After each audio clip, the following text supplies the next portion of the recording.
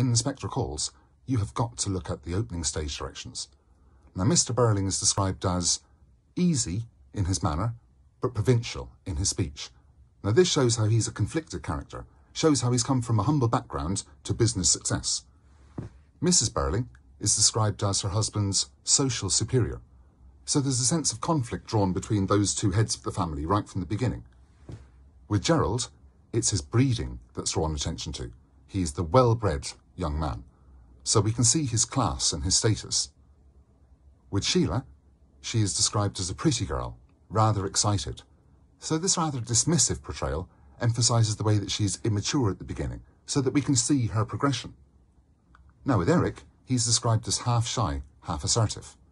We could take this that he's young, he's on his way to becoming an aggressive Edwardian male, or we could see it that he is conflicted, he's unsure about events with Eva Smith, and so we could see it that he is concerned and worried.